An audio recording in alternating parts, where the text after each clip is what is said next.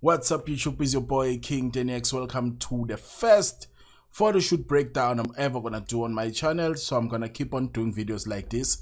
On this video, I'm gonna show you how I lit my pictures, how I place my lighting and camera settings. Then I will show you straight out of camera pictures.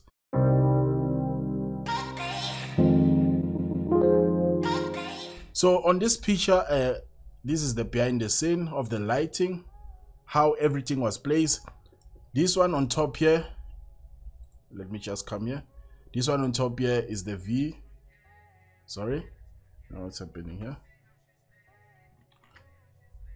It's a V860 Mark II. Sorry about my handwriting. And right here is the AD200. Sorry, AD266. This is the AD200 with an extension cable. This is the extension cable, which is the EC200, which comes to a soft box. This is a 40x40 soft box with a grid in front here. And then this one is a Bowens mount reflector right here. So it's so I can direct the light straight to the model. So the model is just gonna be standing here. Let's just pretend this is the model just standing right here. And then this one is a speed light. It has a horseshoe slave kind of thing here, which works on slave mode. I forgot the model of this speed light, but it's an old Canon speed light. It's also on a 40x40 here, as you can see. And this one is double diffuse. Also this one is double diffuse here. Sorry about my handwriting. Let's just ignore this one. This one is actually not working, with just a black fabric, nothing special, just a simple black fabric you can buy on any shop out there.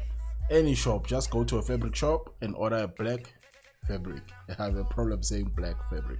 So let's go back to the picture here.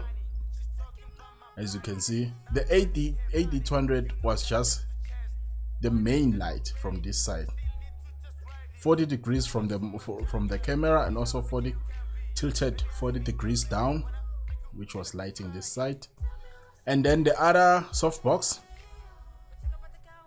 with double diffuse, it was just shining this side of the model, which means it was a bit behind, opposite, parallel to the AD200. Sorry, it's just somewhere here, which it was shining this side of the model. And then the V860 was actually coming from the bottom. Coming from the bottom here. Let me just fix this. How did I even introduce this? It was coming from the bottom here, which was separating the model from the background. The model from the background, which is, you can see here, it's reflecting here. Also a bit on the shoulders and on the hair also. And also behind the model, because it was a bit further from the model. As you can see, the model was just standing on the edge right here. And then this reflector actually is bouncing the light coming straight from this one. It's bouncing this side and also working on this other side of the model, especially the hair here is also reflected. Is the light reflected from this slave speed light. Let's just go back here. As you can see, this one is coming from here. Here I was shooting 1/8 because this is a very powerful 200 watt speed light, pocket speed light. And here I was shooting 1/64. I didn't need too much light, I just wanted light to separate the model from the background.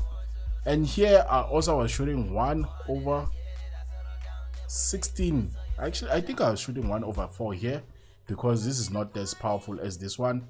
This one is actually more powerful. If I remove the grid here, the light spilling here, it was gonna be too much. So let's just go back to another picture here. As you can see, this is the first picture I took. Actually, I was testing the V860 here, Mark II. Let's not forget the Mark II. It's also got a speed light, my favorite main light before I bought the 200, the AD200. So this one was separating the model from the background, as you can see here. That's why I took this picture, to show how it actually looks when you have something above and just tilted below to the model's hair, just like that. This is how it was actually affecting the picture. And this is how we ended up having the final picture, because this one, the 80-200 was controlling actually the slave speed light here, and then this one was also being controlled by the V860. It was controlled by the the X Pro. Let me just come here, just hide this, and just tell you my usually studio settings, camera settings, and my camera setting when I'm in studio. Let's just call it studio settings SS, something like this. My shutter usually is 1/200 or lower. If I have a color background, it's usually 1/25, 1/125, or 1/200 if I want to make the background darker. My ISO is always 100, because I'm using a D3400 Nikon. This is my favorite camera actually. And the f-stop, it's where the challenge is. So I'm usually using between f4 or f5.6, sorry, 5.6.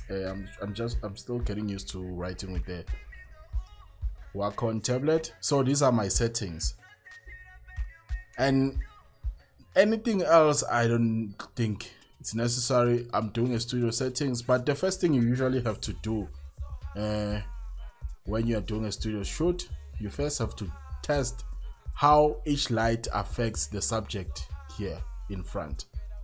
So you have your subject here in front holding a cell phone. You have to test how each light affects it. Usually I don't start with the main light. Usually I start with the light on the side, something like this. This one is actually a fill light. Oh, this one is a fill light, and also this one is the main light, the key light. I don't know if they call it the key light or what. So this one doesn't actually affect. This one affects a lot of things because it's the one facing, especially if you have a backdrop below, or subject, another thing below the subject. It will affect everything here. Sorry about the too much writing here, but then this is the last one that you have to end with. This is the third. Usually I start with the sunlight. This is 1, and then this is 2 for me, and then this is 3. Make sure this one will separate your subject from the background. Everything you do here must separate the subject from the background. So since you have a model here, I'm gonna keep on drawing the model here. Make sure this one is affecting this area, and also the shoulders and some of the clothing down here, but it's not affecting the background here. That means this one, it's a bit further. Let's just imagine this is the background. Let me just show you something interesting. Let me just fill this one with white. I just realized this video was gonna be longer, but no problem, we are teaching each other here. Okay, this is the studio setup, and let's take this one as a bird's eye view from the top.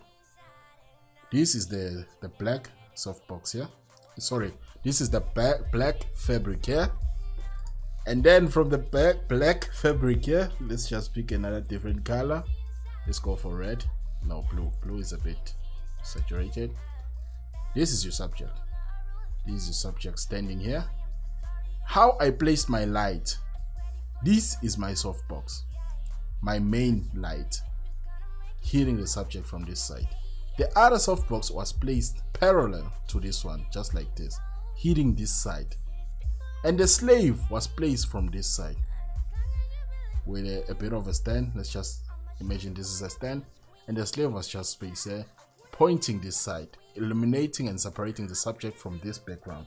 As you can see, there is distance between the model and the background. The light will affect this background, but not too much, as much as it's going to affect the subject here.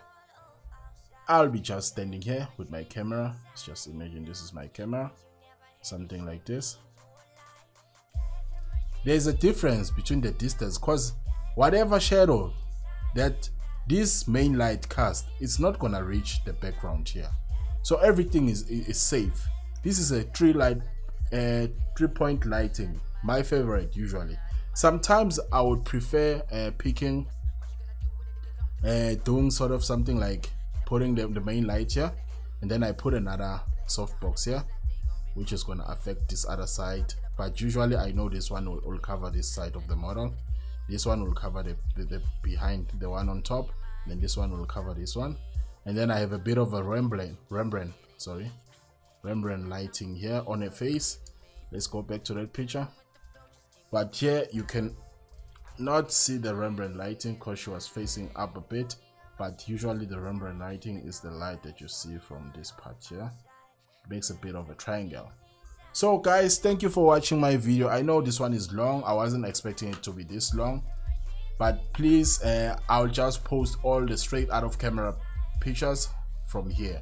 Please subscribe, this motivates me to do more of this video, and also please place your questions. As you can see below here, it says try to ask questions. I will try to answer or try to do more research and come back with a more reliable answer for you guys. Sorry for the accent, I'm South African and I'm proud. King Danny X signing out.